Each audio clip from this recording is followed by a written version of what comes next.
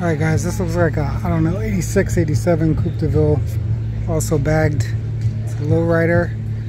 You can see it's in pretty rough shape. But again, you don't see too many of these bagged cars around here. It's more of a California thing. We're held in New Jersey.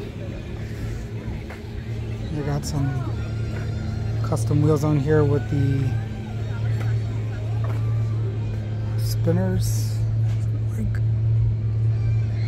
this car has all the I would say hallmarks of a Cadillac that's been in the sun. So you can see things are cracked and crusted, but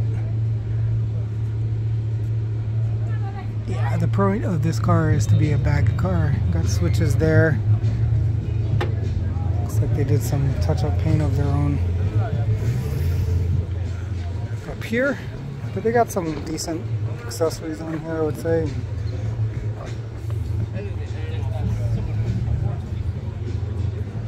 I like the wheels. Goes with the black. Here's the setup for the speakers and the suspension.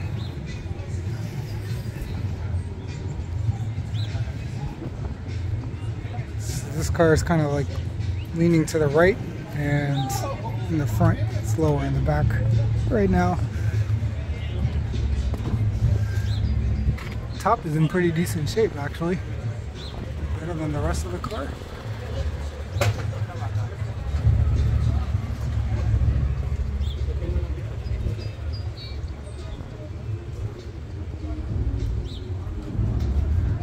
It's a HT 4100, so actually it's probably a little earlier.